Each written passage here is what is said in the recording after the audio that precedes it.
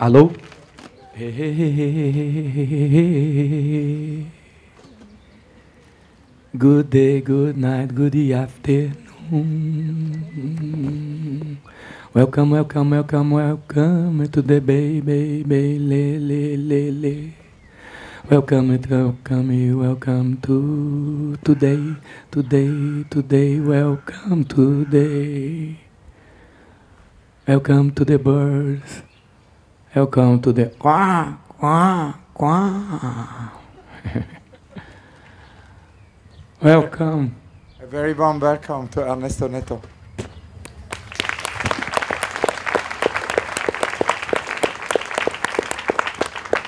And thanks so much to Sam Keller and the Beyeler Foundation for the invitation to speak here. And on the way here, I remembered that this series of conversations we are doing with Sam actually started almost 20 years ago when we interviewed Albert Hofmann here, actually in Basel, the inventor of LSD. He was at the time almost 100 years old. We're going to talk about that as well today, but about many, many other things with Ernesto. And this is not our first conversation. And actually, when we last time did an interview in Cáceres in Spain, with Isabella Mora, we actually, it was the inauguration of Helga de Alvear's Foundation, I asked you for the first time about the epiphany, and I wanted to know when it all began and what was your first epiphany. So maybe we could begin with that. Well, the reality is that we came together in the airplane from London to Spain. And then he began to make an interview with me on the airplane, and he asked me something about my first epiphany, but I didn't understand that because I didn't understand the word epiphany. And I think he realized that because I didn't know what to say. And suddenly on the conversation, he said something that in a way was a way to explain to me what would be epiphany. So he was very gentle, and then I began to know, oh, epiphany is that, because it's a beautiful word, epiphany. But I didn't understand the meaning of it. And what was really weird is that while and there was many interviews, and suddenly I began to think, to concentrate. I don't know what was going on, but I began to feel that my first epiphany was my birth. And I begin to feel myself inside the belly of my mother. And I begin to hear my mother. I begin to hear my father outside of the belly of my mother. And I begin to feel the myself getting out. I don't know, even if he was on the stage when he asked me that, I begin to feel that. But the reality that the day after, because we came and we left together, we just overnight there, I mean, not sleeping. And the day after, I think, or maybe I arrived and I slept in London. I was installing an exhibition at the Hayward Gallery. I think it was Sunday. And I begin to write down this situation of my own birth. And I began to get in a force that I have no idea what was going on, how it was coming out of me. But the end was it, and when I was born, I was writing and crying, strongly, very much, alone there in that room with that pencil or pen and a paper. And this text had been put in the exhibition as part of work that you can read like that. But I don't know what has happened, because these things comes now. We have to respect it, because this is the spiritual dimension inside of us. Now I understand it better, But so I don't know if my birth was like that. But there was this moment that I have this epiphany, or maybe this is even another name than epiphany. I don't know, because naming things is these things. Now, how to name feelings, how to name situations. Now, that's what we've been doing since millions of years, maybe. And you came in contact with design and architecture very early, because your mother was a designer, an industrial designer, and your father an engineer. And when we talked about beginnings, you once sent me a very long letter about a really important experience you made as a kid with the architecture of Zanini. And we, of course, are much more familiar with Mendes da Rocha or with Oscar Niemeyer or Lina Bobardi from Brazilian architecture than with Zanini. So I thought it would be kind of interesting to hear a little bit more about this Zanini experience and just also, your first encounters in a way with art and architecture. Zanini, when you go somewhere in Germany and you see a kind of construction that you say, oh, this is a Mies van der Rohe, but it's not a Mies van der Rohe, but it's a kind of it's a spirit of him. That becomes, that's my understanding, maybe I'm wrong, become in many places on the German architecture. Zanini is like that. You go to Bahia, you go to countryside in Rio de Janeiro, mountains everywhere, and you see houses that they are Zanini house, but they are not made by Zanini. But the spirit of the Zanini is there. Zanini is a guy from the south of Bahia who had very much strong connection to the popular culture, indigenous culture, African culture, fishermen's. I don't know his history, to be honest, but he was someone who make maquettes. He make maquettes for these guys like Lúcio Costa, Oscar Niemeyer, Reid, for the modernists. And suddenly he began to do design, and suddenly he began to do architecture. And he began to do some houses on some hills in Rio de Janeiro. They are just incredible because, in a way, it brings the spirit of the colonial times, the favelas. They are houses built in a hill now, so there is a lot of structure. And these structures are made by wood, very intelligent, balanced, and always visible. Now you always see the structure. Also the placings like this Frank Lloyd house, the one for the waterfall, we have different positions, levels of living room, dining room, sleeping room, some chairs, incredible chairs. And chairs, no, stairs. Chairs also, but the staircases that is really... and using a lot of demolition. Demolition, is it understandable? Yeah, demolition.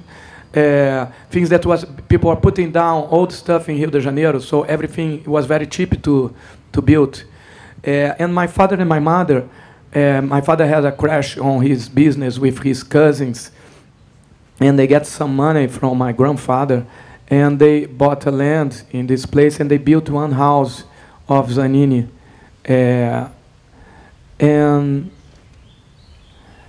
And this house, for example, there was the floor of the house was made by granite.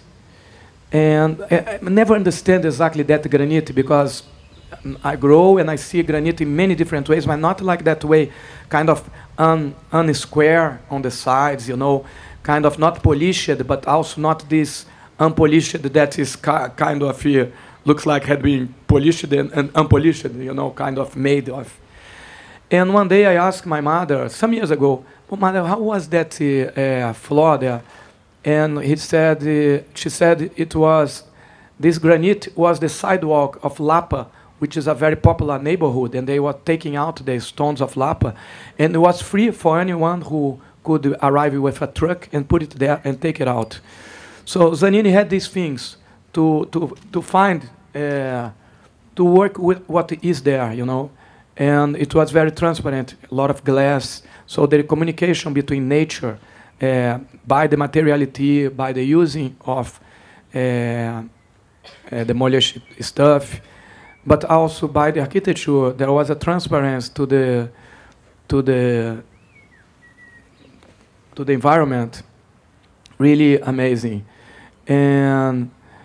And this moment of my life was the moment that we moved to this area, was a kind of off Rio de Janeiro, maybe a little bit avant-garde, artistically living.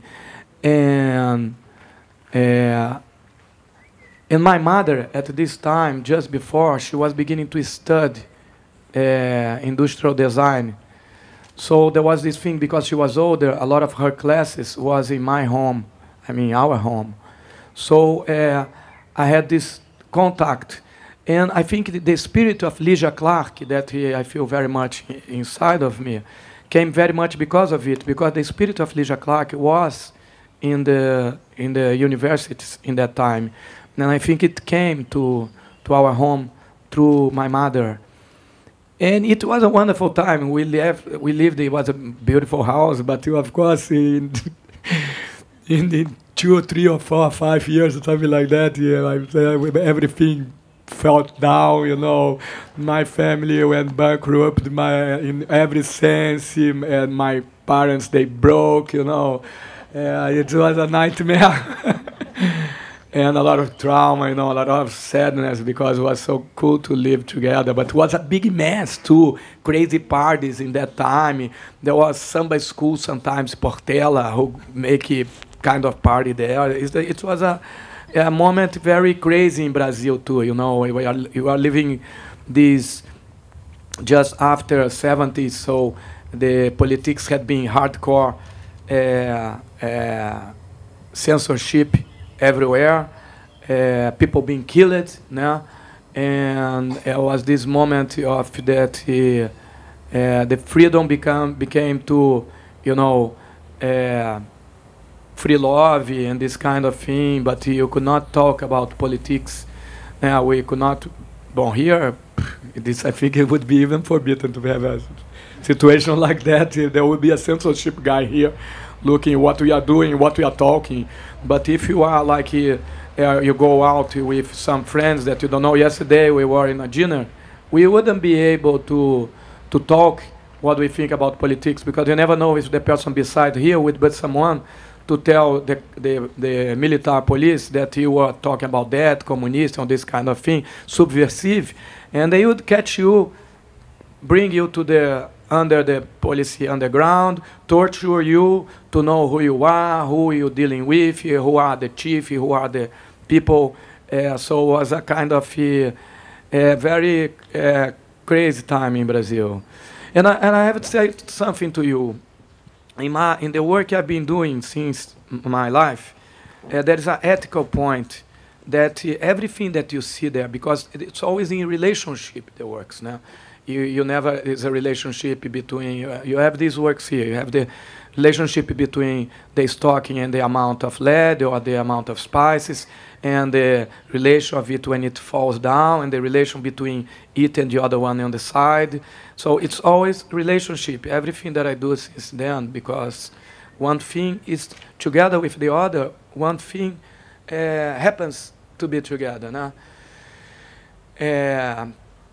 And there is an idea that of transparency, not just in the direct idea of the word transparency, but the idea that you can understand how the things, how it is happening there in that moment, how had been made it, how if you want to make a sculpture like that, the stockings and the lead, you can do that. You know, you just pick up a stocking, cut the leg here, make a knot, cut the front, put it inside out, roll it.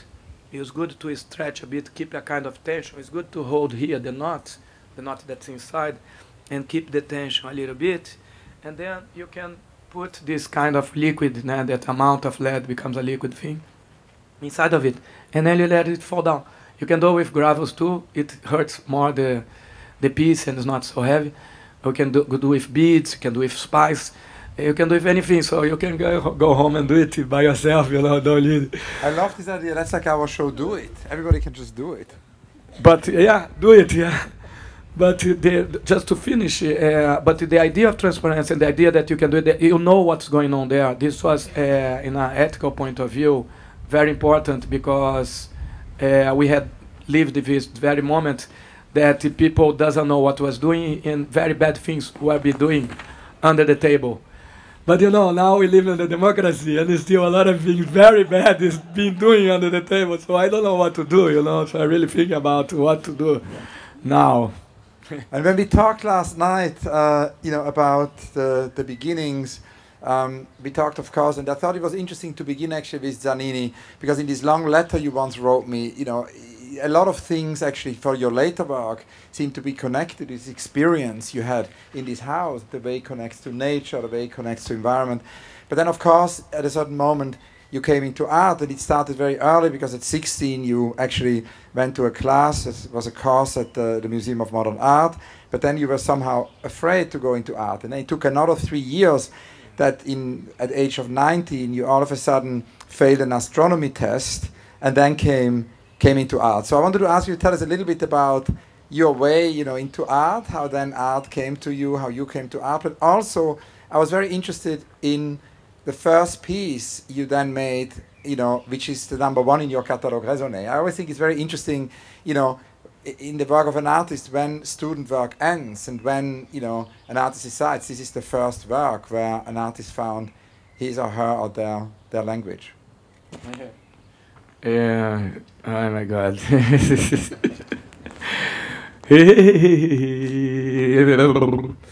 So, it's a difficult question, but that's why it's the only question we rehearsed. No. It's a cool question. Let's go now. I wanted to be an astronaut. That's the reality. Yeah, floating on the skies, Yeah, that was when I was a kid. That's what I wanted. When I was in the kindergarten, teacher made a ring, and she asked everyone what would be your profession when you get old. And people began to say. And when she arrived on me, I said, I want to be an astronaut. And I never forget that, And there was a girl named Patricia. And this girl was a girl that I like her, she likes me, this kind of little children, And I met her when I was in the last year of what is called in English, I guess, high school before university. I changed school and I met her. And we were quite different at that moment.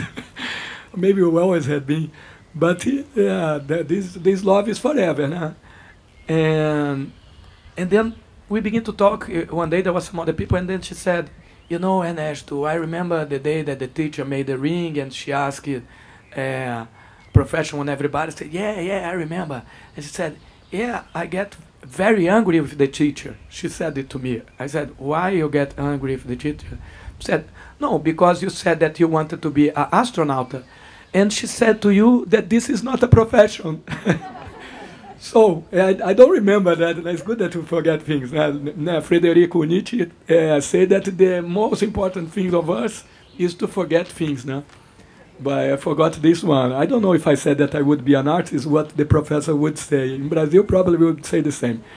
But if you ask me, or if somebody tell me that I would be an artist 1 month before I get in this art class where I did this, what is considered I don't know, it's the first year school art piece, but when I looked to that piece, I said, that's what I want to do in my life.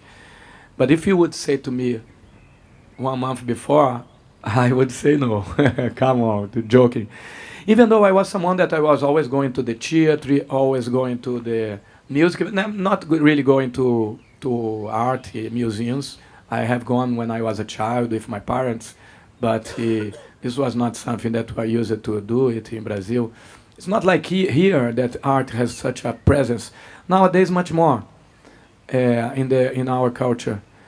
But the reality is that, as Hans said, I made a test to be astronomer. Because astronaut was kind of exotic. Maybe I had listened to the teacher and I didn't realize that. But I failed, and then I went to Bahia, and on Bahia I met a friend of mine, Virginia.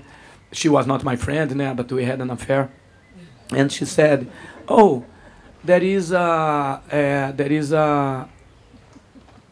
class from sculpture on clay at Parque Lage." I said, cool. And then I went there. She came with me. I put my name there, class. I went to the class. And Parque Lage is this fantastic place in Rio de Janeiro that you have this class. I mean, fantastic. It's fantastic, Mattia. What can I say about that? It's really always trying to survive. Everything's always so difficult there. But it was academic school, and it was there was a transformation to become an avant-garde school, and it became very important on the 80s about the paintings movement in Brazil. And it was on the 80s, was like 83, 84, something like that, 84, I guess. And I went there, and the professor was this kind, making kind of clay sculpture, bronze, and this kind of thing, you know, people, you know, like not really art, you know. And I arrived there, like a young guy, 19 years old. He looked at me and said, "Look, man, if you want to make this sculpture, I teach you how to take model, mold, and everything. But if you want to find out what is art, you gotta go somewhere else, because here, this is dead here, you know." It's something like that, he said. I said, "Okay, let me be here, it's fine." And then I began to make a sculpture on clay. I did this one. And I looked to that and said, that's what I want to do in my life. And it was funny, because the only truth that I had in that moment, because I didn't know anything, you know. I was a guy, you know, living life, smoking a lot of pot. That was the only serious thing in my life, to be very honest. And then that's how it began. But from there, you know, with what is the first sculpture now? Because this is difficult.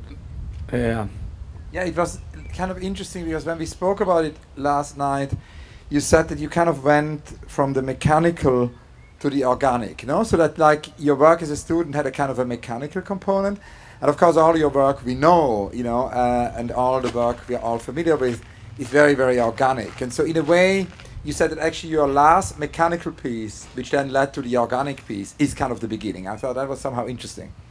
So this last piece, the name is Barball. What happened is that one day I wanted to do a conceptual piece. I have not very good idea what was conceptual art and something like that, you know, because I never had been a very good student and studies now all of it, and even the conceptual art was not so everywhere like now. But the idea was to have a kind of square with a 4-mic base and a ball here. Then another square like this stick, 60 by 6 by this stick, made by foam, and a ball. And this ball, the weight of this ball would deformate a little bit this foam. And the third one would be a kind of frame hanging with a textile. And this textile would have a ball who would deformate this textile. Of course, I went to the textile. And then I went to the house of my grandmother. And she always had been with my grand aunt there. And she had done many things, little clothes, and she always was sewing or painting pottery or making food. And my grandfather was more doing crochet. They all doing crochet too, but these things. And she told me, you gotta buy a jersey, and gave me the name of a shop. I went to the shop, I bought a jersey textile, and I tried to put this frame on it. You know, the frame has the wood, and the wood has this parts that I don't know how to say the name in English, that get inside of our fingers and hurt us, and it doesn't get in, and I get tired of that. Because there is this thing too, I think we do art, that should be something that don't make us tired. Because we are a slave of it, you know. Once I was with a friend of mine, and I think she's a very bureaucratic person on her speaking, and even a little bit on her work, even though I think it's very cool, her work. But she began to tell me about she was doing some works with the head, pictures of the head of the guys, prisoners, from the spin of the hair of the prisoners from Carandiru in Brazil, and pictures that are in a negative made by glass. Her name is Rosângela Renault. On glass. And she spent, and she called me to ask me something to solve some problem of sculpture or something like that, whatever, you know, art.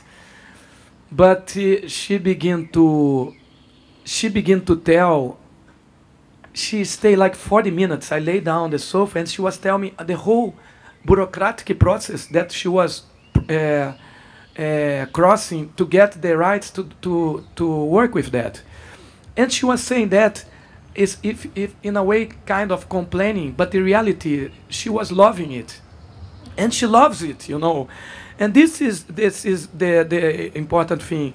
We are this is our love, you know, and that's where is our force, but also our fragility, you know, also our. She is a lot of love to you, Rosangela, to come here now in this moment. But so you need to do something that is cool to do, né? Because so it's stop. But one day I went to a ballet, to Alvin Nicolai dance theater in a theater in Brazil, and the guy suddenly it begin, and people are laid down on the stage, and then they begin to make like that,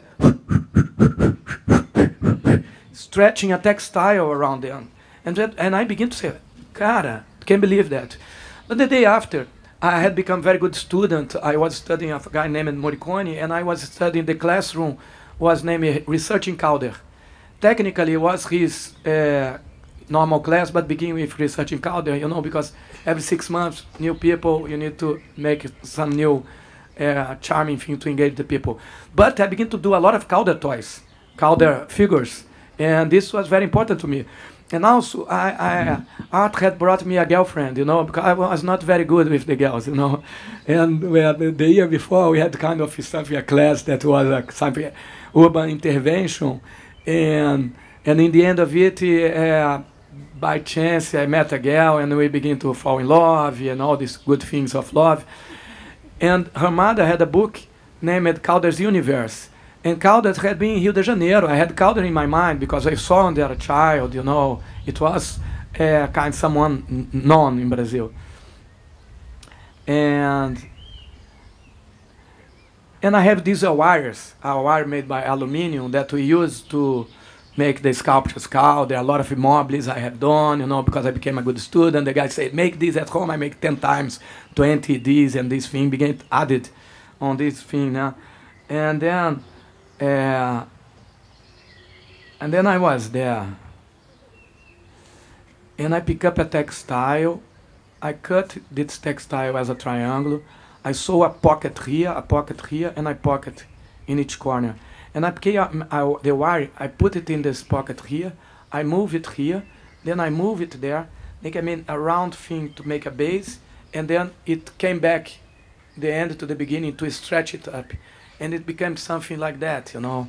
White, with just looks like it was just a little leg going up, you know, like a bailarine, like a like a sail from a boat.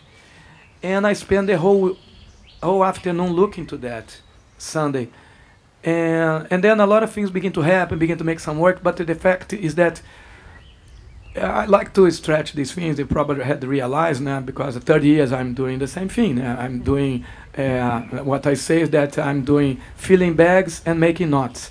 That's what I do in my life. What do you do in your life? I fill bags and I make knots, you know. And that's how I move around, and that's kind of a glass that we begin to see the world, you know. But also using the gravity. And I begin to use the gravity. And gravity, because when we use this situation, we are dealing with this naturality, the nature, the intimacy, the propriety of this matter. And the gravity is this connection to everything, this incredible force is what puts everything together in a way, makes us spinning around the sun, something invisible but super visible. Everything falls down, and we are always falling. And gravity is incredible, because in the science, gravity is the most visible force. Now we have it four forces, weak, strong, and electromagnetic. And these three ones, they understand quite clear. They put them together in this desire to put, to have one equation for everything. I don't know, to unify the force. You probably have heard about that. But gravity, they can't really find out. They talk about gravitons. I don't know, maybe there's somebody here who knows better than me, but as far as I know, you remember, I want to be astronomer, so I keep studying a little bit this thing because I like it. And so gravity God. And then I begin to use it, and I begin to stretch some things getting out of the wall, you know, getting out using the architecture, using the floor, you know, spreading out of the space, getting out of this dimension of the sculpture. And but this the things begin to rip it, you know, the finishing of it, the relation between the textile and the steel was kind of, you know, something not like that, not poetically simple like a smile, not like. And then I pick up a flat piece of like this, of steel, and I made a hole here in the center. Oh, sorry, brother. And I made another one here, so you could connect it, this one to this one, and they keep together like that. Or you can put one here and the other one there, connected by this cord. Or you could put one here and the other there. Or you could put it in the corner, or on the tree, they both pending. And we could have many different situations of it. And I call this kind of equation ABA. The board, the string, the board. ABA.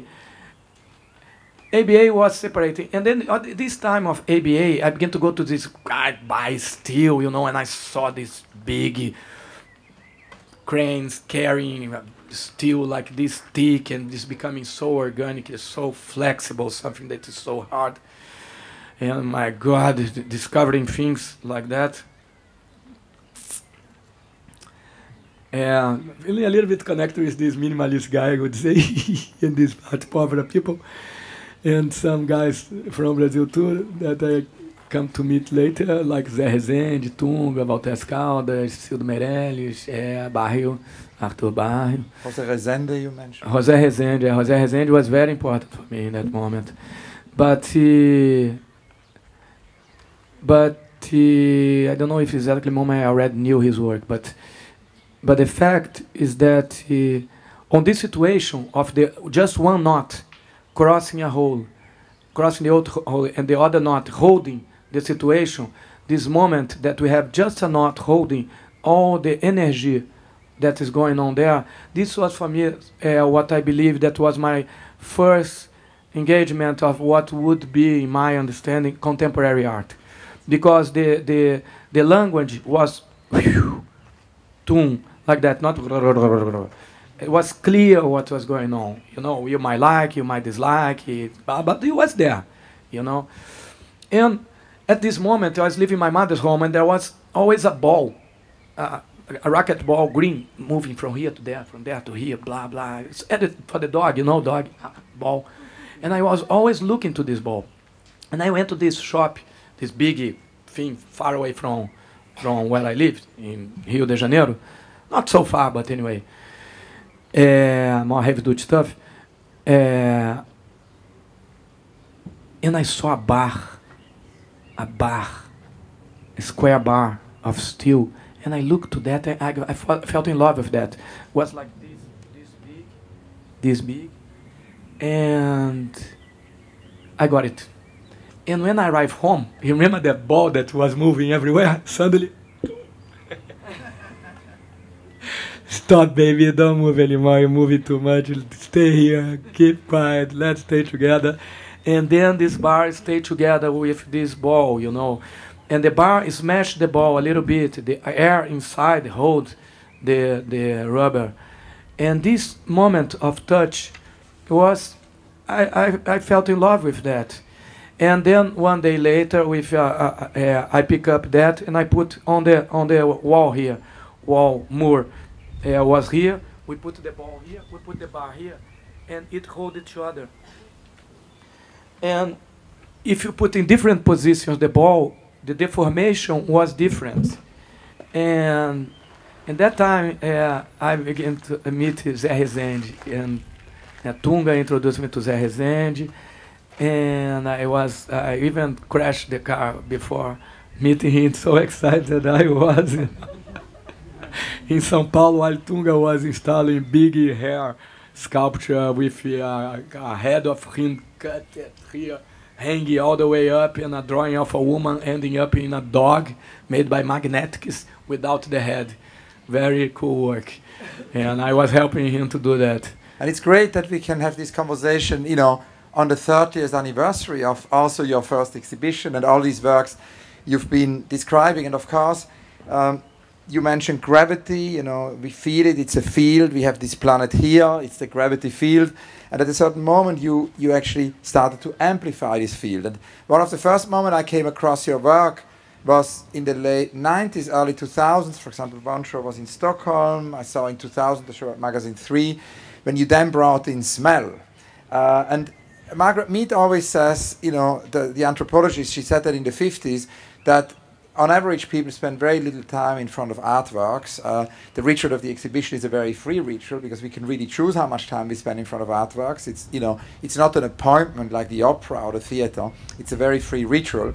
But she's so in a way, this freedom is the advantage. But Margaret Mead says the disadvantage is that people just, you know, pass by and often don't spend time. And she sort of analyzed why this could be the case, and says that it might have to do with the fact that there is a certain detachment from the senses because it only appeals to the visual sense. So she said we should start to think about all the other, you know, senses which the medium of the exhibition could relate to. So for me, reading that at the time, I was amazed to all of a sudden find that sense of smell in your exhibitions. Can you talk a little bit about how that arrived? Because I think the spice and the smell, it arrived before Stockholm. It arrived in the mid-90s, but it then became a very important part of your rituals.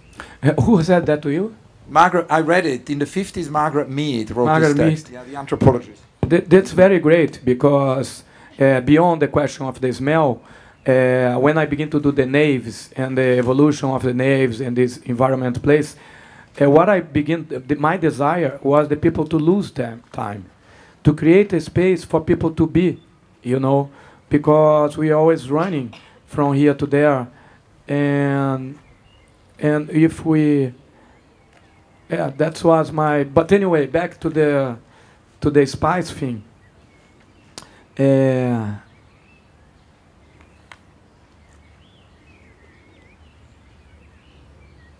Oh, I have done these sculptures, the lead, the colonies, that we jump a little bit, just after the bar ball, because I did this exhibition of the bar ball, the bars smashing on the wall. Zé Rezende get very upset with me because there was just the bar ball there, and he was saying, but where is the other things, blah, blah, blah, and he gave me a, like, blah, blah, blah, you know, father, and I don't know what to say when you make when you speak angry with the others. Meio que a bronca, pega uma bronca nele. Alguém fala português aí? Como é que é dar uma bronca?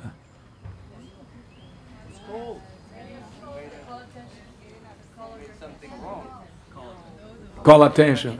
Call attention must be. Call attention wins. But anyway, then in the moment, there was this situation that I wanted to do a sculpture that we had a skin. You know, because of the little ball of the bar ball, I began to think about the situation of the skin of rubber and the air inside, because in the end, it was the air who was holding everything. This air, and it's interesting, I never thought about that, because this air is going to be very important for the whole development of the naves. That is really something very important that had happened many years later. But and in between the naves, the bar ball, the colony spice, and the naves, there is the spice. But I want to do this sculpture of the skin and with cells. And for this exhibition of the bar ball, there was a mezzanine. And on this mezzanine, I wanted to put a stretch textile and put a bar floating on it. But when I begin to make tests of it in my studio with a square bar like the ones I describe here, I begin to see that the bar hurts too much the textile. And there is tension on the work. There is always tension. But the tension should be something with love. Now, there's no love without tension. Tension, we need tension. You need tension to our own body. You need to exercise. You need tension.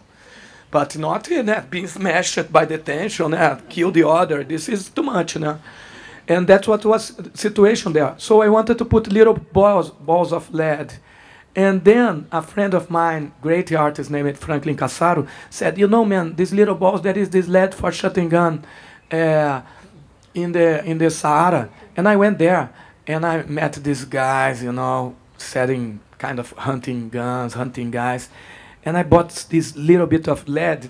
The two packs that they made, because normally they send 100 grams, and they sold 200 grams pack with type like that. So I put them together like that, and I make a string in between like this ABA system. And I put them together, so I need to go back there to buy again to do something, because this one was already done, and I wouldn't open that here at all to do anything. I don't know where is it, disappear, because I'm not good collector of the works of the others, and even less of the work of myself. So a lot of things had disappeared because it's like that, you know. But anyway, so thanks for all the collectors, galleries, museums, institutions who can help me and the other artists to collect, because collecting your own work is really kind of boring. But sometimes we need to save some things to tell the story. But anyway, thanks a lot. But and then I get this thing, and I put in the plastic, I put in the condoms. It's very cool to put in the condoms too, you know. It stay like a little worm, like a little animal, you know, with this nose fluffy like that, because it's quite heavy, you know. So it's like the snail, maybe something like that. But it really, the life's very short now, because condoms very quick, you get dry and everything falls down, you know, all the beads, you know. And you cannot pick up with magnets, because it's made by lead, so we need to really take care of it. But suddenly, like 6 months later, one day I have the idea. I was in the studio, Epiphany, and then I said, socks, I can put in a socks. And I pick up a socks of mine, and I put that, and I begin to play that on the floor, and I couldn't believe what was going on. Then I went home. I was leaving my mother's home, so I picked up my mother's leg. So you see, Freud, yeah, who knows? But the first one was my mother's leg. And I did that, you know, forgive, you know, I cut here, make the knot, turn inside out, cut there, roll it, and feel, and bah! That's the born of the seed of everything. So Barball was the piece that pushed me to be who I am now. Barball was the whole connection with concrete, neo-concretism, and all these things about Brazilian art. Of course, this seed particle weight, it's also connected with Elijah Clark, Tunga, especially these two of them, but I think all of them, Zé Rezende, Amilcar de Castro, Hélio, and everyone else, Barrio. But and then the colonies came. Normally, no, you know, when I looked, so I had some sculptures there. Sculpture is the one who makes sculpture. So I was there making sculpture, spending my time. That's what I like to do. Some people like to surf, some people like to dance, some people like to climb trees, some people climb mountains, some people make sculpture. Some people think it's idiot, the ones who make sculpture, and maybe they are right, because you stay there making sculpture, but I like it. And then I had some sculpture there. Looks like you go on the art fair and you see the sculpture. It's so weird for me, you know. I had to say to you, do you see it? The art is there. That. And people, look. And the art. Here I am. It's weird, you know, for me. But, you know, it's great, because you see great stuff, when you begin to get a little bit, now, okay, let's see the art, and then it takes a little bit a while for me to be able to see the art. But it's fun too, because we met so many people. But I saw good stuff today there. But I was in this situation, so I had made this sculpture. I had made at home. No, I had picked up the stocks at home and made it, because I didn't have the lead there. I don't remember, but I had the piece in the little studio that I had. And all the other sculptures there, like maybe me, maybe you, because they are there with you too, because You got to take care of them. If you don't take care of them, there is this book from Heidegger, isn't it? Now, who makes the artist? The artist or is the curator or is the guy who take care, who make the art become the art? Yeah, because if nobody take care, disappear. Because, you know, I'm as an artist, I'm not going to take care. But anyway, they are there. Take care of me, take care of me. And there was this little sculpture that, like this big, and the other ones a little bit more big, a little bit more formal, a little bit more normal, I would say. And this little one there, you know, roll the thing, they let the stock in little one. And you know, I begin to feel, well, of course, that in 1 week there's nobody else there, just her there and some friends of her, some brothers and sisters of her that begin to grow around, you know. But everything else disappeared because the force of her was very strong. But she, at the same time, was very weird in relation to everything else, and in relation to the history in myself. But I feel that sometimes when you fall in love, you know, and your girlfriend is a little bit different than your friends, than your friends, and you know, you get a little bit shy because you're so in love. And this kind of thing, the nose maybe is like that, the hair just should be like that, but then you see you cannot think about anything else, you know, besides her, you know, and then that's what had happened. And that's the colony. And then, after that, many colonies, a lot of things that had done, that giant polyps and whatever. Then there are many exhibitions that it's kind of fascinating because we have to jump in time because I promised this would not be a marathon. And the great thing is, you know, that we have now heard from you about all these epiphanies where you found your language. And then, you know, you started to do bigger and bigger shows. It is, you know, exhibitions like the Pantheon in Paris, or exhibitions where you really started to also do retrospectives and surveys.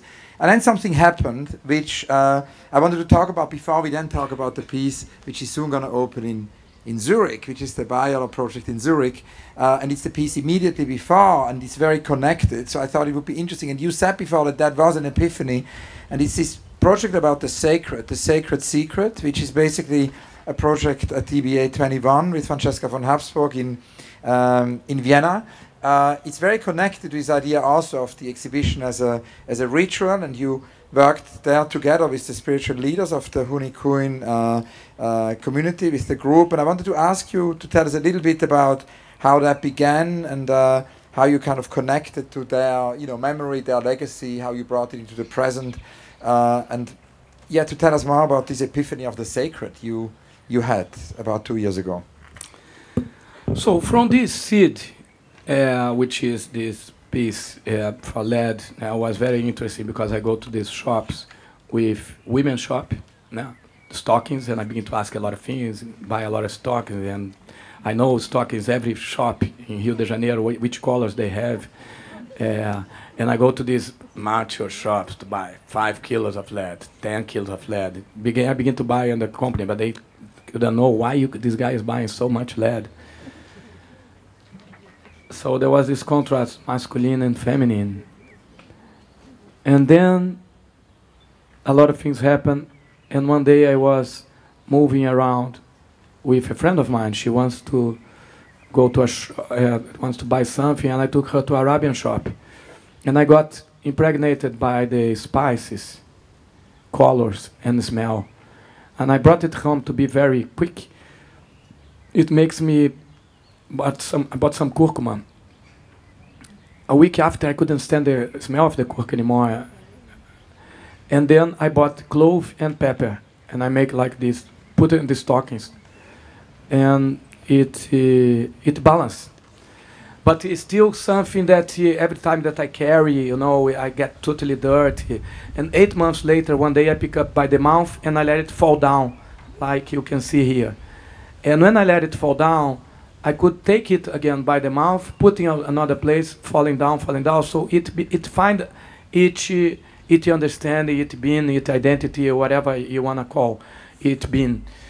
So it's interesting what you said about, because the smell is something that my work has this relation to touch, because it's very touchable, it's very relational, and the smell touches yourself.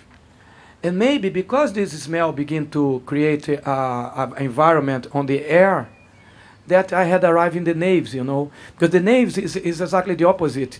These pieces, you have high density, high excitement, by the colors, by the smell, and a spot here generating this atmospherical smell around. And the nave no is something open like that, that you have the atmosphere filtering the atmosphere inside and outside, and very ethereal, very light. And so this situation of these two works, because I begin to balance in between them, begin to create this idea of environment, idea of places to be, and place to be together. And all the time, my work was this relation to nature. How I could find nature in the amoebal spirit, on the microbes, on the cells, the idea of life, always thinking about life. Because my feeling was that we think too much about death, you know, and we don't think very much about life, the joy of life, the beauty of see all these leaves falling down, to feel the breeze, to feel the air inside, to be. And at this moment also we had begun to do parties, New Year's Eve party on the beach with different friends from different areas, not just people from the art scene, people from every different scene, you know. I think we found each other on the beach, and we begin to stay on the beach. And beach, you have the sea, you have the water, you know. The sea, when you are inside of the sea, you are immersed. When you get inside of the navy, the spirit of it, you are immersed in it. We are always immersed on everything. The air is out, in, out, in. So we are inside of it. And this atmospherical thing from the spice, from the nave, was driving my life. And the color came out to my work. I remember I came back from Europe, I guess, from exhibition. My works was more off-white, more clouds, you know, more dream. And suddenly I looked to the people, I said, you know, we have colors, where I am. And then the colors begin to get in the naves, first pink and green, the flesh and the vegetables, or the complementary colors, egg on chili, and all these things. And then, so I was exploring this environment of nature, how nature get out of us, how is the continuity from our body to the territory, our body to the mountains, how a mountain, a sculpture, for example, the one from the Park Avenue, Antropogeno, you would see like an animal, but at the same time as a mountain, you know. How our body, there is this story of the guy that is bidimensional, that begin to just square triangles and circles, you know, this story, I don't remember. Paraplaxis, I don't know. You mean the show at the Armory, the Park Avenue Armory? Oh, I was talking about the Armory. I'm talking about anything of this, with the dimension. For example, if there is a little ant walking on you, the little ant, she is here and she begins to walk on you, she wouldn't feel the difference that you are a body, an animal, or a land. Maybe the land is also an animal now. That is the situation, this transition. What is our relation to this earth? What is to be here? To eat the plants, to eat the meat. Now, our continuity, the fruits that we are from this planet, you know, and also all this cultural environment. I begin to think about the relation. What's the difference between Brazil and Europe, for example, or US? Oh, it's a question between the figure and the background. I went to Mexico. Mexico made me crazy. The naves appear after Mexico. I stay a week off, not talking telephone with anybody. The day I arrived, after some things, suddenly I begin to throw out a white stuff that looks like pulka, but I had drink pulka like 2 days before, or 3. So I don't know what was that. But the day after, the nave, all the spirit of the nave began to come to me. I began to draw the naves. I began to theorize everything, conceptualize all the organoids, elements of the naves and everything.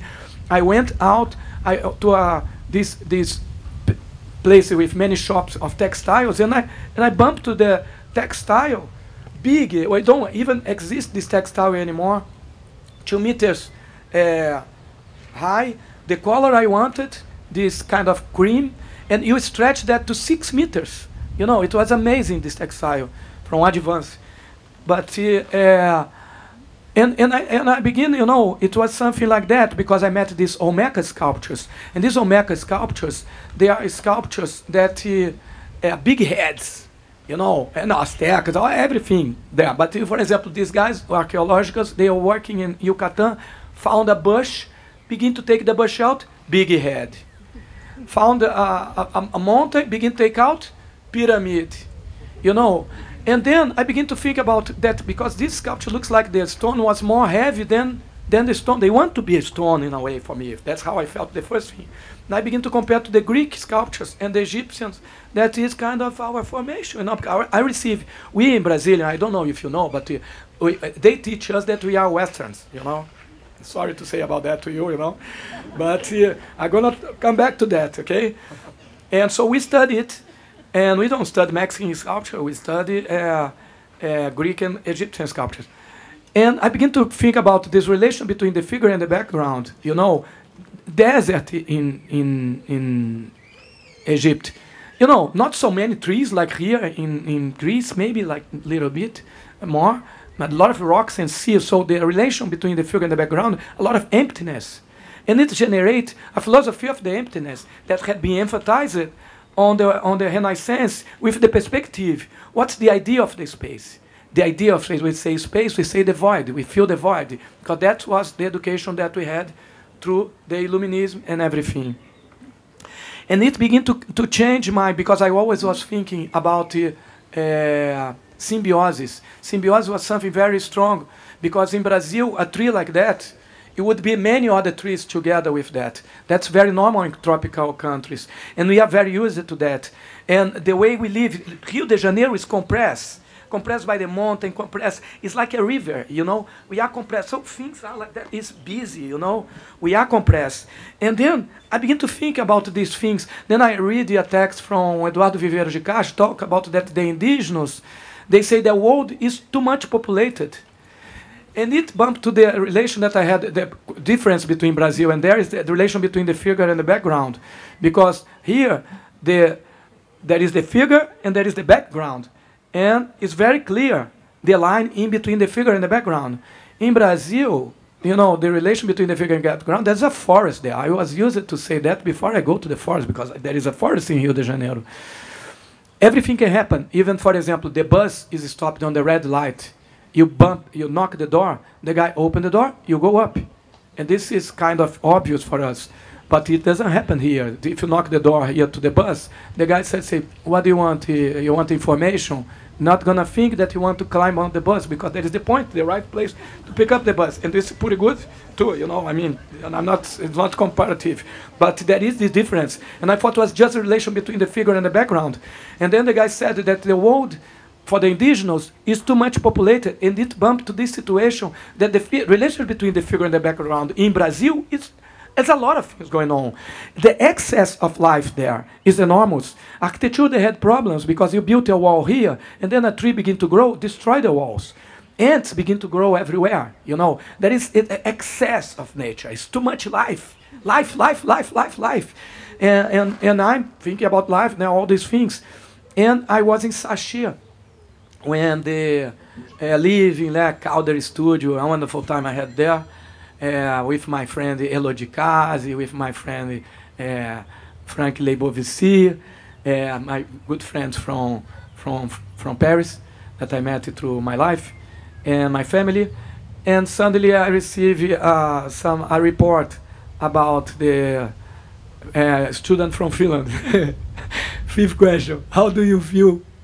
How do you feel exhibiting in the West? I felt well. At home, am I not Western? Then I begin to have a doubt. Maybe I'm not Western. I begin to ask everybody, and everybody begin to say, no, brother, you are not Western. Take it easy, my friend. We are the Western. You, I don't know.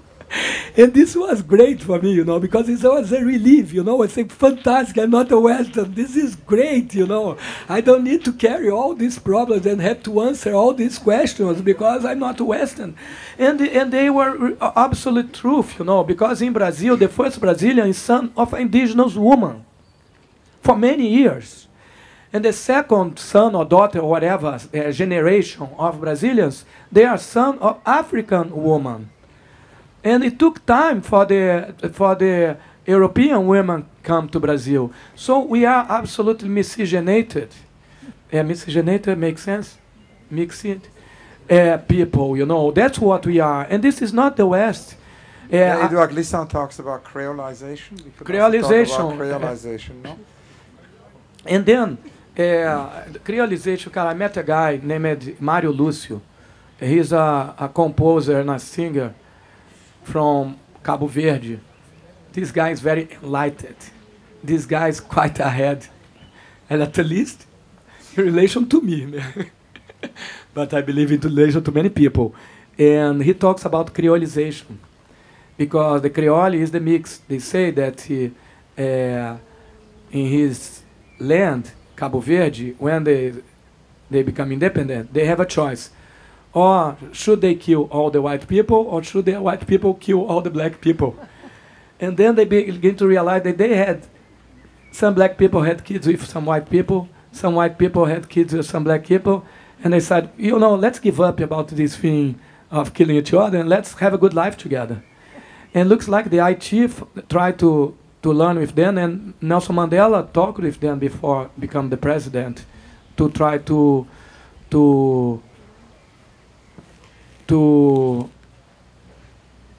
build democracy in this Creole spirit, with the spirit of the miscegenation. And I had always feeling that Brazil could give a lot to the world because of the miscegenation in Brazil. But Brazil is such a mess with this miscegenation that I don't know, you know, but maybe one day we're gonna be able to give something, because I think there's no way out. We're gonna be mixed, everyone, and this is great, because we're all human beings, we're all brothers. As Mario Lúcio say, we all came from Africa, you know. It doesn't matter the color of our skin. And there is love inside of us. And love is eternal. There is one thing that is very important to me, that when I did the piece,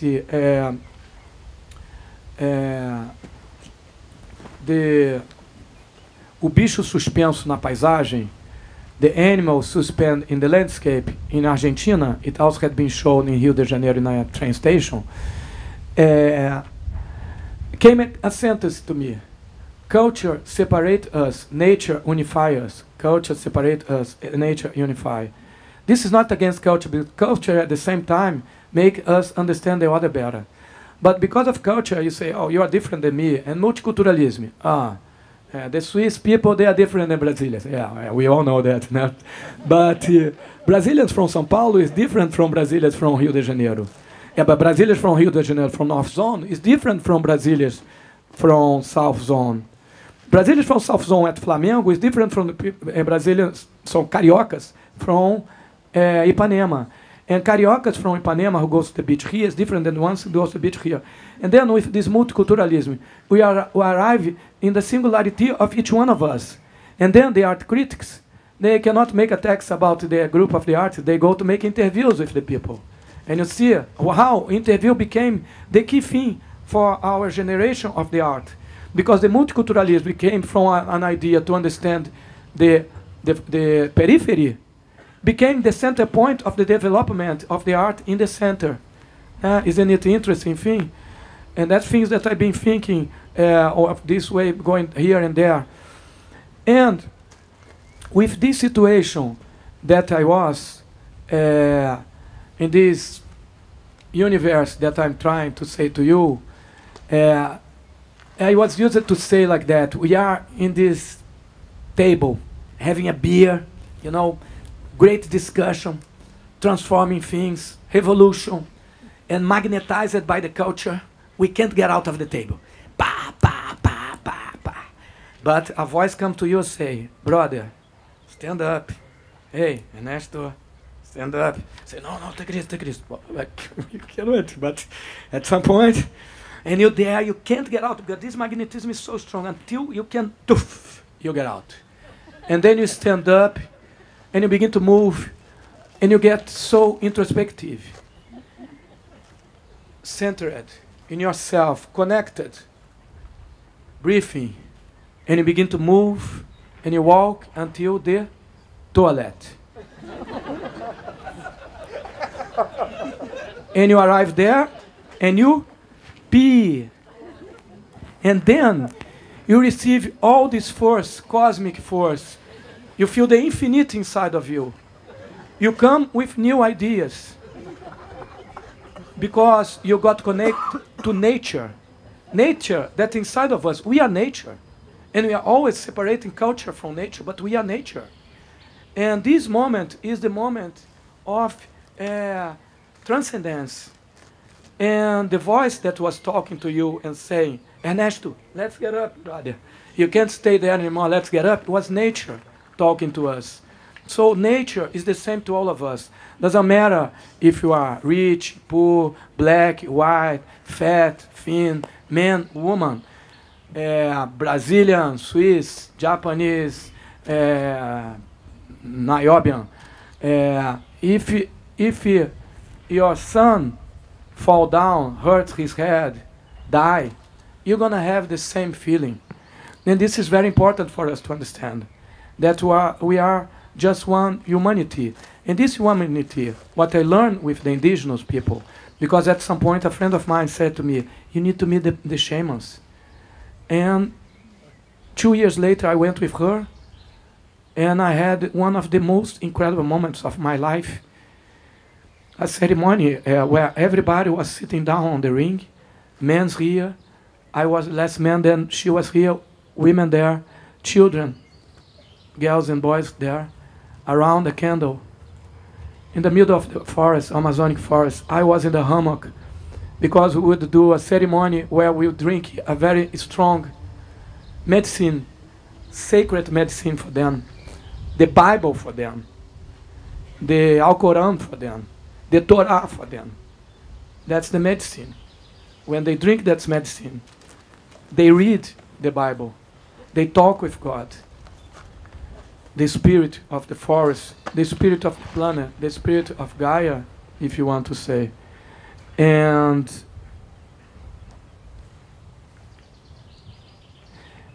there was just the birds singing. The birds, no, the crickets. The night, the candle moving. And we drink that one by one. It was very spiritual already, very silent. And suddenly they began to sing. And I couldn't believe what I was hearing. I have never heard something like that in my life. And suddenly the force began to come. I began to see many things, especially my family, my friends, people in general. A huge love in between people. We went more deeply on the forest 3 days after, and when we had a ritual much smaller, and when the force came, suddenly I felt myself inside of a plant, inside of a leaf, understanding all the organicity of it. And in that moment, everything I had studied, all the education I had had, all the art I have done, all my devotion to life, to try to understand life, humble in a way, sometimes might be arrogant, some days, probably. But with all my heart, I saw all my life there as an artist, the art, the science, and this dimension of the sacredness, the trees, the leaves. And this was something very strong for me, that made me begin a kind of transformation in myself. I don't believe in revolution anymore.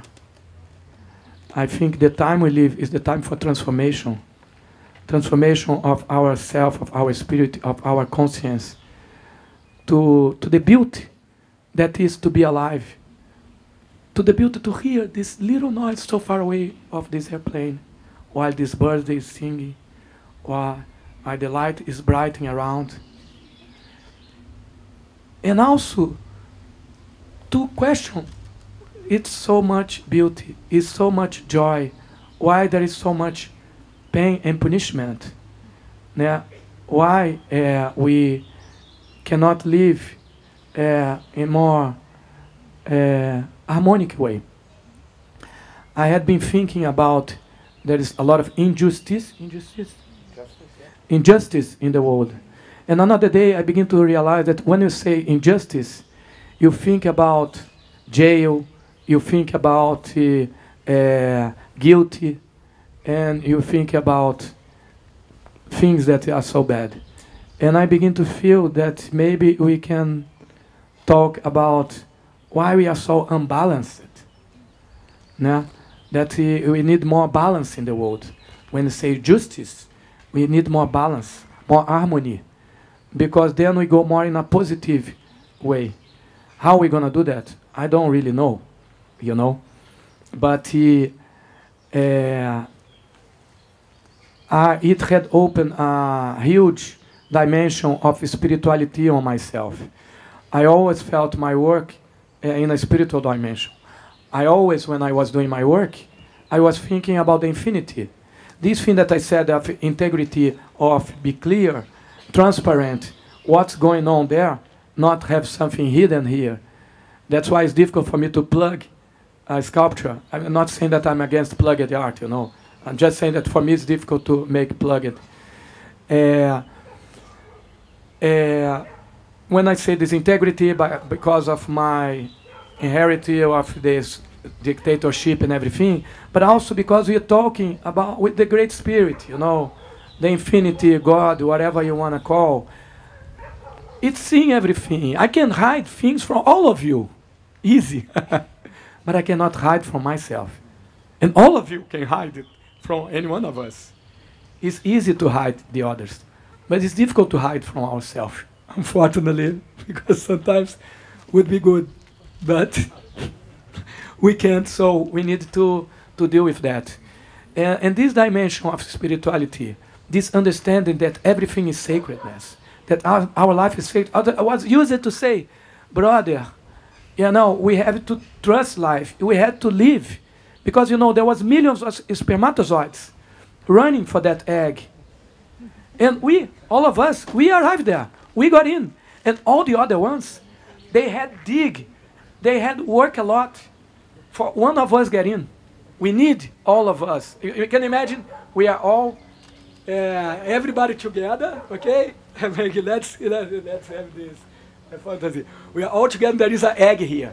And we know that all of us need to dig, but just one of us gonna get in. And we don't know who is gonna be this person. But this person who get in there is gonna be representing all of us. So we have a lot of brothers and sisters who stay on the way, and we represent a collective. You know, our body is made by 3 trillions of cells with our DNA. DNA Neto, DNA Hans, DNA Judith, DNA Elodie, DNA everyone. But 1 quadrillion, what's much more, of cells with foreigner DNA. We are much more a foreigner than ourselves, mostly bacteria. We cannot live without them. So we are a collective, and this collective is in our birth, you know. And this, you know when I heard that for the first time, that the saudade, the missing of the brothers from the Fondation, in a LP named Sal Sem Carne from Cildo Meirelles. Yeah, Cildo. You know, he said that much a long time ago. You know, enlightened man. But now this is actually the perfect transition to talk about to come to my next question. But before that, we should give a big applause for Ernesto Neto. Thank you, everybody. A big applause. And it's kind of interesting also because when you talk about, you know, this whole aspect of healing and you know, your kind of experiences also with the Huni Queen we discussed last night. You said they may be actually avant-gardists of our time. And there is this book, the Book of Healing, which has to do with plants, with healing plants. I mean, it made me actually think a lot of Emma Kunz. Have you ever been to the Emma Kunz Museum in Switzerland? You need to go there very urgently because it's between Basel and Zurich. It's near Aarau. And it's this amazing healer from Switzerland who developed the spiritual abstraction because she discovered a rock, which has healing qualities. And she then, with the pendulum, made these amazing drawings of a spiritual abstraction. And she also developed this product called Ion, where this healing quality of the rock can be, applied. It exists as, it's applicable for humans, but it's also applicable for plants. There is an ion for plants. So when you put it in the earth, the plants grow much, faster. And there is a museum, and has a lot to do with, what you talk about healing. But you also talked about Gaia. And Gaia brings us to, the piece which is going to inaugurate in Zurich with the Fondation Beyeler, the Gaia Mother Tree. It's basically one of your biggest pieces so far. Now, it's fascinating that you called it Gaia, because I went a couple of months ago to visit James Lovelock as part of my, basically visiting very, very old pioneers. I mean, we started with Albert Hoffman, the interview about LSD. And in the meanwhile, I've got about 100 of such interviews. We, of course, did Oscar Niemeyer in Rio. About that, we're going to talk at the very end, because he drew in the air, and you're going to draw. Because this is only the beginning. I know that we have to wrap up soon, but we will have to talk about the piece in Zurich, and then Ernesto will do a more performative part with cherries. So we're going to have 3 parts of this interview. We've now entered part 2. Part 2 is to talk about the Gaia, Mother Tree. And James Lovelock established this Gaia hypothesis. He's in his mid-90s, lives in Chesil Beach in England. And it's the hypothesis that the living and the non-living parts of the Earth form a complex interacting system that can be thought of as a single organism. And what is so fascinating is that according to this Gaia hypothesis, the planet in all its parts remains in suitable condition for life, thanks to the behavior and action of living organisms. And once this equilibrium is, basically destroyed, the conditions of life are destroyed. And James Lovelock is an inventor who his entire life was independent of institution, has this amazing, curiosity. And when actually he discovered this Gaia, theory, he didn't have a name for it. And then his neighbor, the novelist William Golding, told him he should call it Gaia. But you found the name not through William Golding, you didn't find the name through James Lovelock, but it has something to do with your son. So I wanted to ask us to tell us about the genesis of this piece for Zurich, how you came about it, and the role your son played in it. It's interesting, the name of James. James Lovelock. He has love in his name, and he has lock in his name. And he developed the Gaia theory. I never read, but what he did, it brought this name, this Titan of the earth, from the Greek, through his neighbor, to naming the spirit of Gaia, which is the spirit of the earth, the spirit of nature, the spirit of life, in my understanding. So I had been invited by some, since many years, some has been thinking, hey, Ernesto, I want to do something. If you want, we need to do an intervention somewhere. I'm looking for a place to do intervention. He invited me to swim on the river. I put my clothes in this bag. This is so fantastic here. Jump on the Rhine here and get out over there. And he keep putting me to swim and talking to me. And I just listening to him, and he talking to me. And show me a bridge, show me some plants, look this place there. And suddenly, some years later, he came to me, hey, what do you think about the Zurich train station? I say, cool, great, let's go there. And we went there together with Mikiko, and they showed, here we are. And I say, great. And then we sit down, and I pick up a piece of paper, and I begin to draw the piece, because the piece came right away, the basic of it, which is more or less like this. Hello?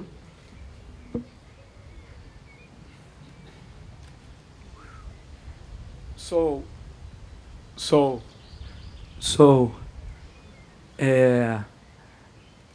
it grows like this.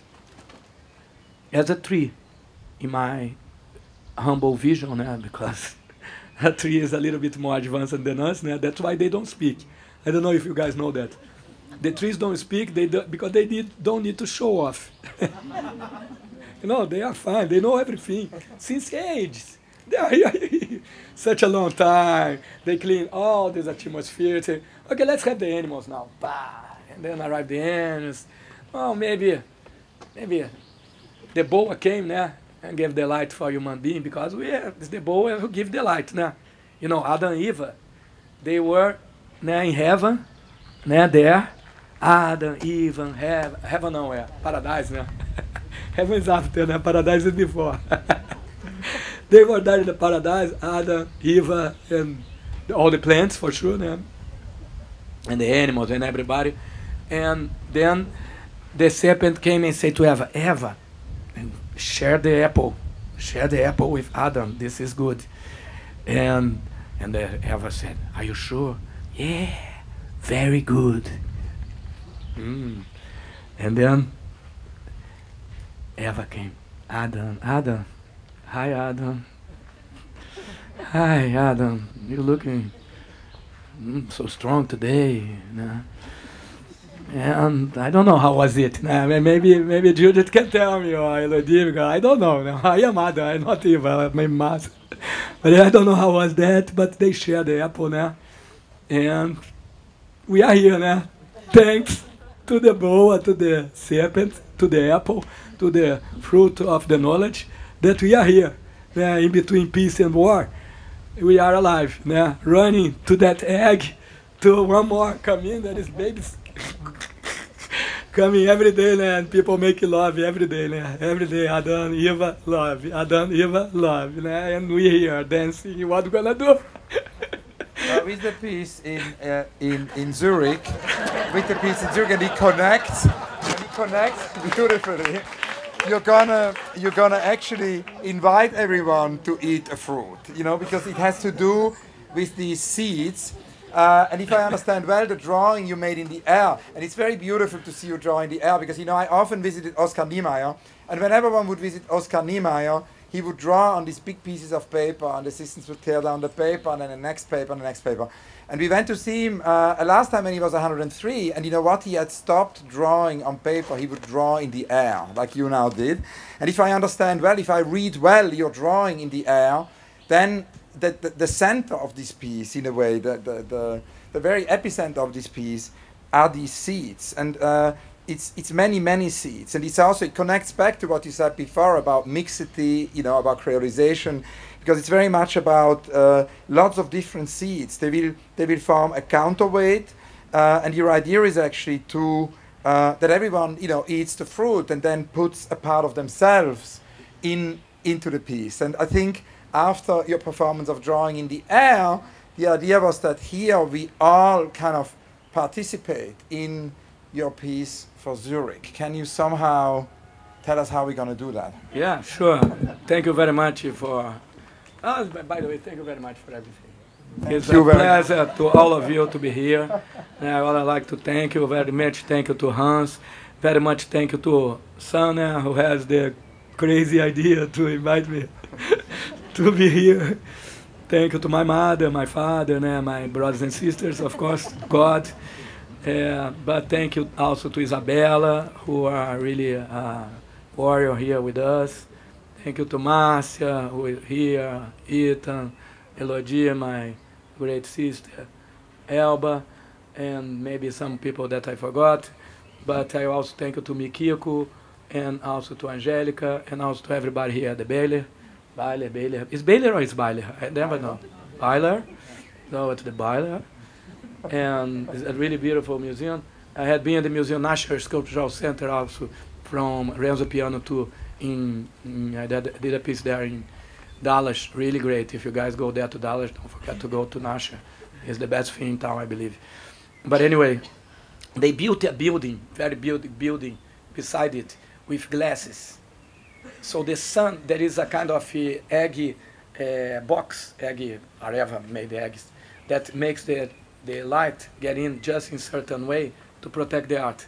But because of the building now, the sun is hitting the building, and crossing the egg, whatever, because the sun was not supposed to come this way. But that's the problem of human being. We try to, no, nature is great, but let's make difference. Sometimes become some problems. We had big problem in Brazil. Mariana Barrier fell down. A lot of tragedy, you know. We need to be careful. But anyway, so the sculpture is like that, as I was talking, and there is counterweights with spikes here, stretch it up, and there is legs of with earth stretching it down, anchoring it. In the center there is a room. The entrance is the head of the boa. And I couldn't go very deep on why the boa is the father of us, but of course, if there was no boa and apple, we won't be here. But it goes beyond that. If we go to the Runicuí indigenous spirit, but the boa is everywhere, in all the ancestor stories, everywhere. You know, in the whole planet, there is a boa. And also, our DNA is 2 boas with the staircase. One day I can explain it better, but the guy who made this theory, his name is Jeremy Narby, and he's going to be invited to have a talk there at the tree, because we want to have an assembly and a symposium and many events.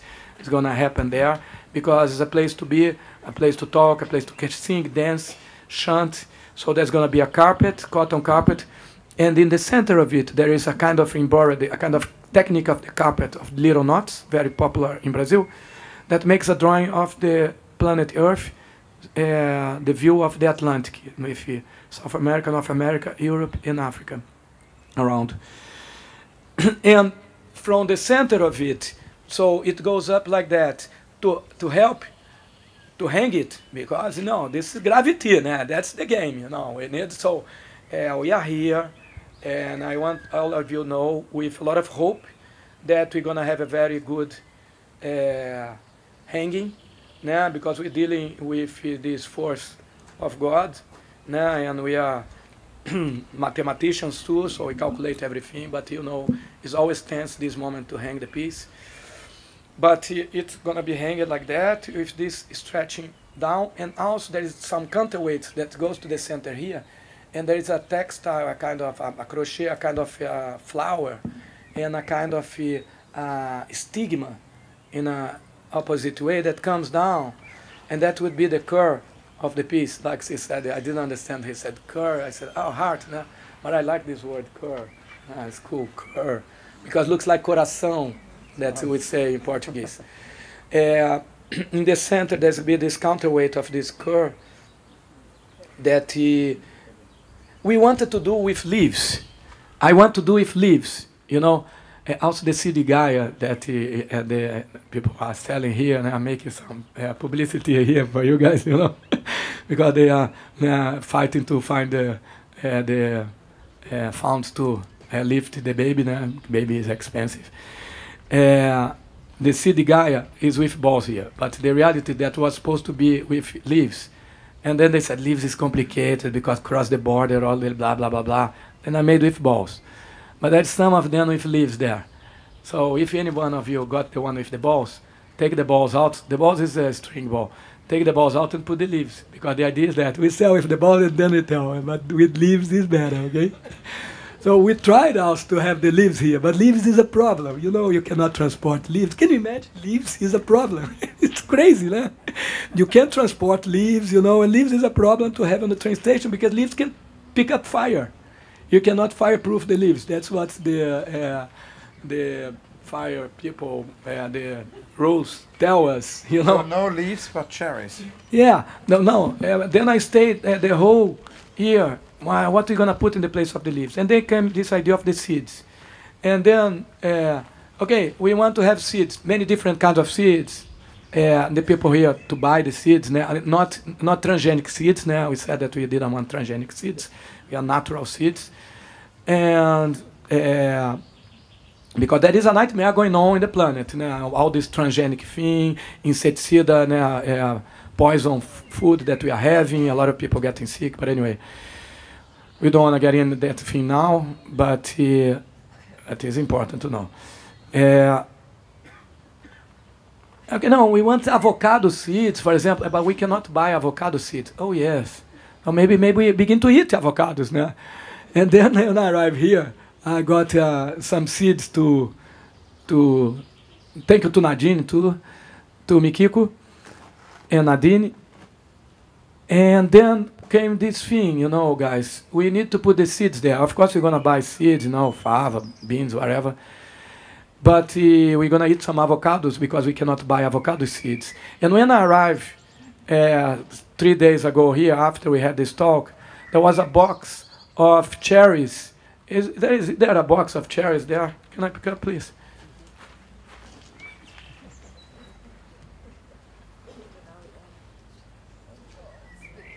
Yeah. Pega uma aí, então. So there was this box of cherries because we had this idea to encourage everyone to eat a fruit, any fruit, and pick up the seed, because when you eat a fruit, this fruit gets inside of us, and this fruit is part of that seed. So if we put that seed inside of the piece, we're gonna have part of us, internal part of us, or whatever the spirit, the fantasy, the dream want to say, inside of the piece too. And they left this box, thanks brother, inside of my room with a card from the Beyeler. Was in the card? It was Francis Bacon. Hello. The body, what? So I began to eat seeds, and I arrived here with some seeds, and then we have this idea. So anyone who want to bring to Zurich some seeds, we're gonna begin to install on the 24th. It's good to let dry on the sun. Some people said that it's good to wash too, because with the salive, they doesn't grow after, because we want to give to the people the seeds after. After 1 month, that's just a short day's bicho, pá, pum, begin, end. So let's see what's going to happen. And in the end, we would like to give seeds to anybody who want to plant one of these seeds, who had been living with us in meditation, singing, dancing, speaking, debating, sleeping. You know, it can be a good place to sleep. Some people had already received letters from people saying, "Oh, Ernesto, thank you very much. Today is going to be the last day that I'm going to sleep in your art. Every day after lunch, I've been coming here to sleep." So you can sleep there in Zurich, on that place. But anyway, so the box was full, but now there's not so many. But you can circulate it, no? And you all invited to have one seed. I have already some seeds in my pocket, so I'm gonna. Where do we put them? I don't know. We give to someone, organization. That's where should they put the seed? Shall we put them up here? Yeah, put here. Put here on the sculpture. In the, it's called an altar for a plant, so it's very Altar fitting, for a plant. no? Yeah, yeah. This piece is so we put the seeds on the altar of a plant. I have 1 or 2 last questions, but before that I wanted to open it up for questions from you, for Ernesto. Do we have questions? Yeah, we've got a question here. Do we need a mic or without mic? I don't know. Mike. Is there a circulating mic? Otherwise, maybe just without mic. We share our mic.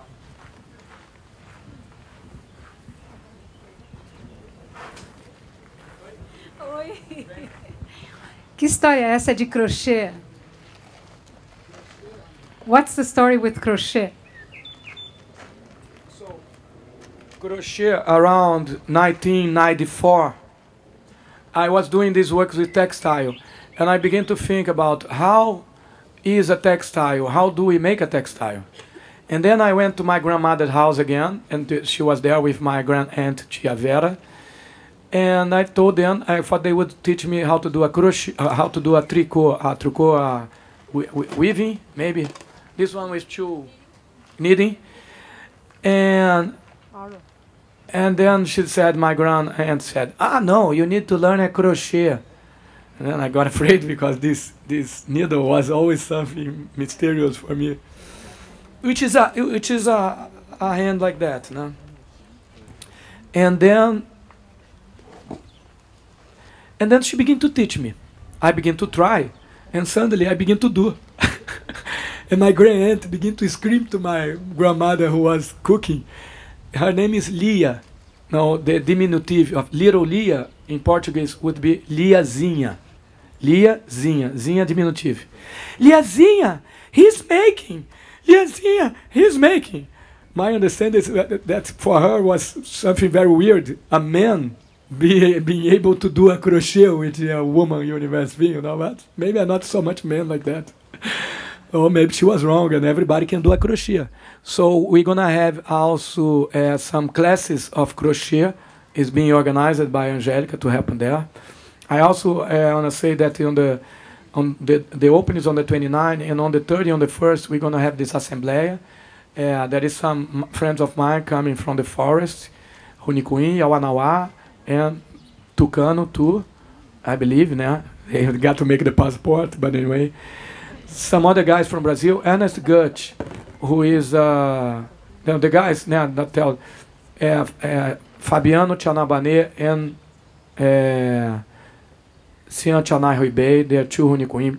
Fabiano, my great partner, Cian Tadeu, very great brother too. We had been in other exhibitions together and other events and many rituals. Nishuaka, Putani, and Peu from the Yawanawá, great people, masters in this universe.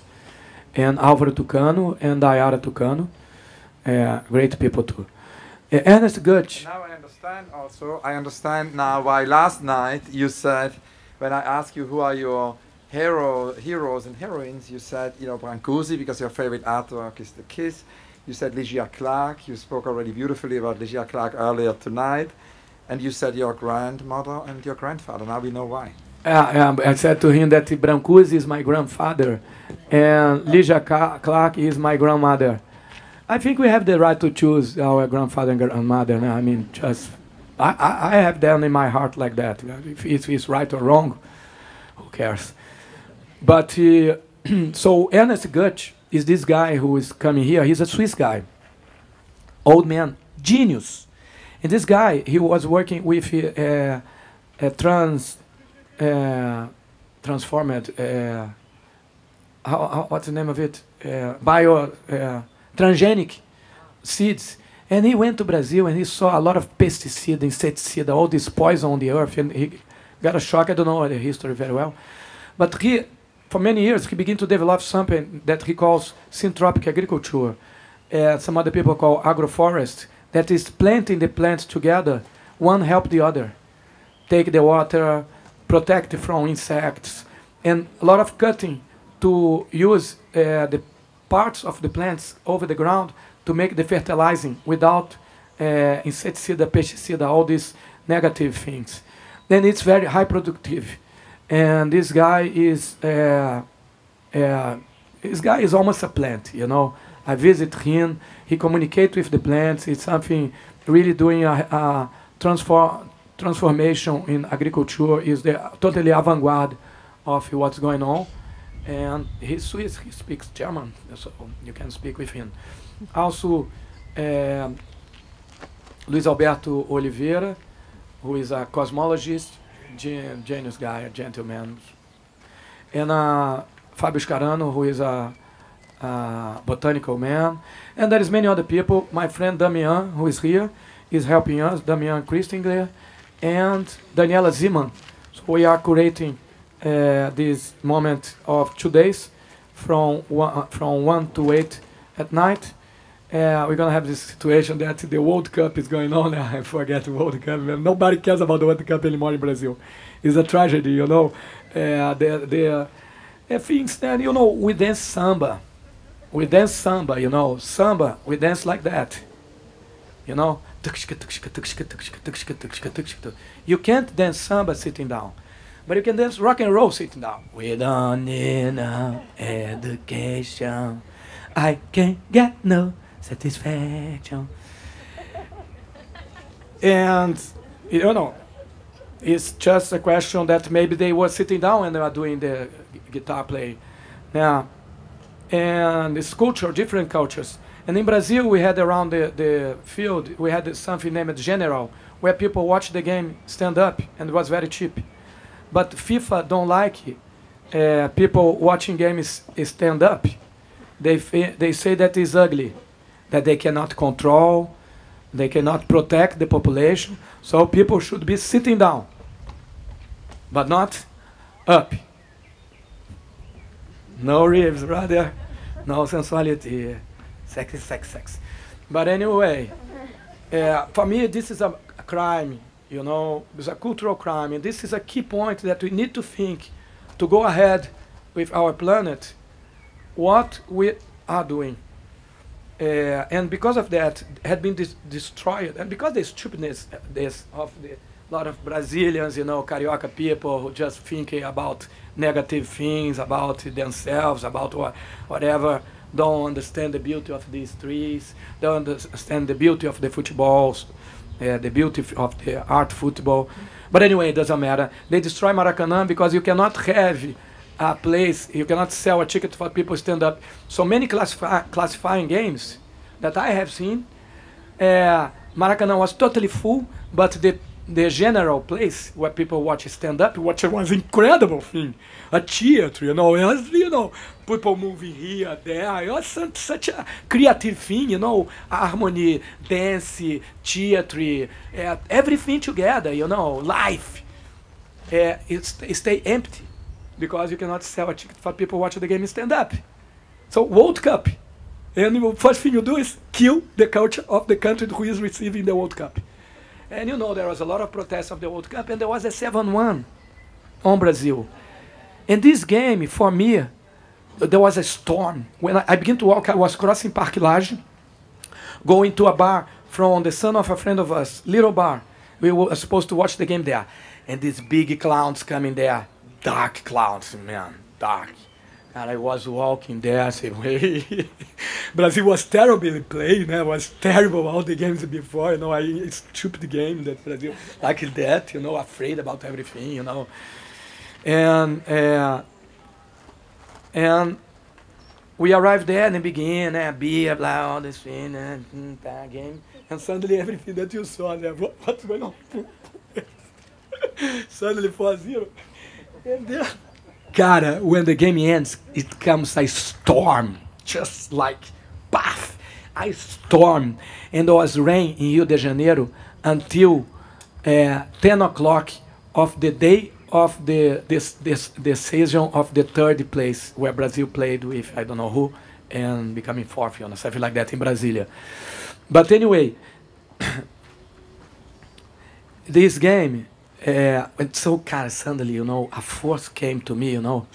I think I had smoked some pot too, drink a lot, and I had some rapé, you know. Anyway, besides that, some came to me, and I began to go to the water. There was a marqueteria, and scream, jogo da cura, chuva da cura, jogo da cura, cura Brasil.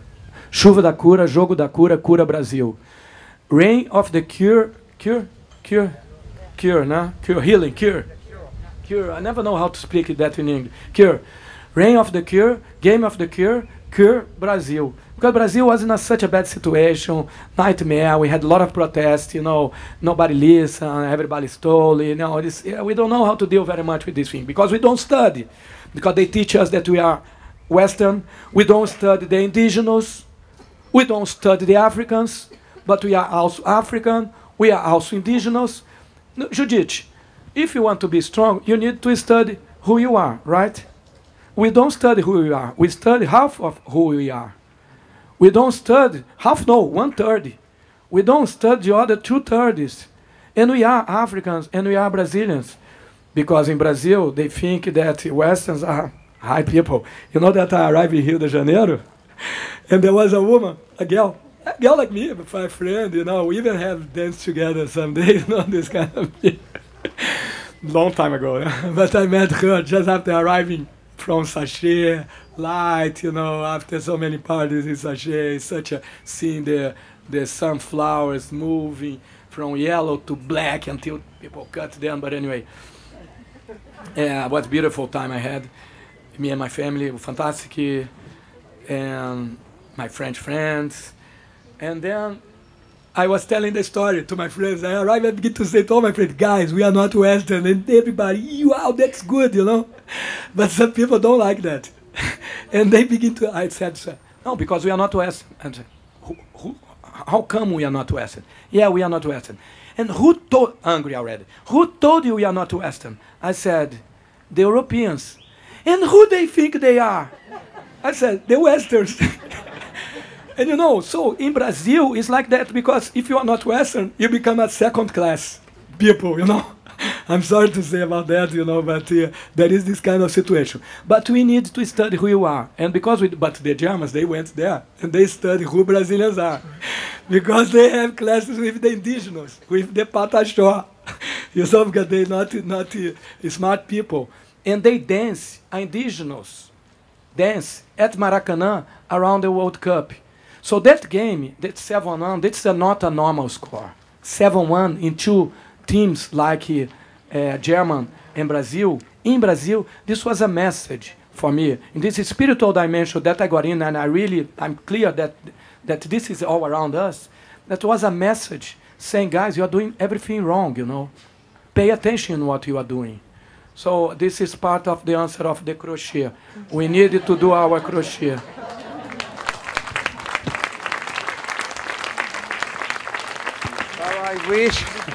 I wish this conversation under the altar for a plant could continue forever. We do, however, now come to a conclusion, because I think the reception is starting here in the park. So this is end of part 2, and we're now going to have a very short part 3. Because actually we thought it would be nice that we conclude this conversation by Ernesto writing or doodling a post-it for my Instagram. Because I started a couple of years ago an Instagram project. I visited Umberto Eco and Etel Adnan, the great artist and poet Etel Adnan, and the great writer and theoretician Eco. And they both told me the same story. They said handwriting is disappearing, doodling is disappearing, it's a catastrophe, we need to do something about it. And it's particularly nice to quote here Etel Adnan, because of course Etel always says, a day without seeing a tree is a wasted day. So we are sure that today was not a wasted day. And so both Etel and Umberto Eco encouraged me to do something to save handwriting. As Tim Berners-Lee, who in 1989 invented the World Wide Web, he says we need to save the internet, because it's endangered. Net neutrality is endangered. I say, we have to save handwriting. So Ernesto agreed to do a post-it now, and then I will photograph it and put it on my Instagram, but we'll put it here on the stairs, and you are all invited to photograph it as well and put it on all your Instagram. Ernesto will now start. And that will, of course, be a moment of silence. We also had a moment of silence at the beginning, and I think silence is important. Many years ago, I went to interview Gadamer, the German philosopher, and at a certain moment during the interview, he was almost 100 years old. It was similar like with Niemeyer, he drew in the air. So Gadamer fell asleep during the interview, and then it was difficult because I couldn't really wake him up. I sort of was waiting and just hoping he would wake up. And then the telephone rang, and he answered, Gadamer, and he was perfectly aware what had happened, and he looked at the camera, he looked at me, and he said, he hung up the phone. He said, I'm in an interview. He looked at the camera, he looked at me, and he said, you'll have a great difficulty to transcribe my silence.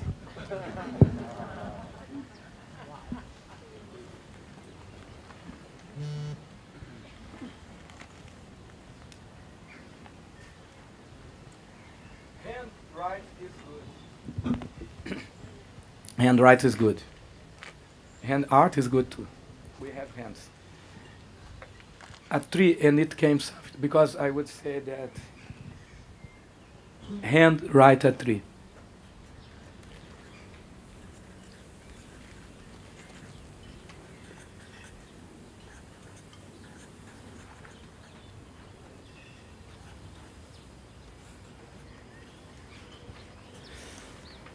There is something that came to me that I like to say, so I'm gonna say to you now, in the middle, in between the one thing and the other. A tree is one hand in the total light, and on the other hand, in the total dark. dark and light, a tree. The wisdom people of the earth. Every plant, a hand on the light and a hand on the dark. The sun and the earth. Connection, father and mother. Mother earth, mother tree, Gaia. Graphism. Dark light, dark light, dark light, dark light. Bang, bang, bang, bang, bang. Ernesto, thank you so much.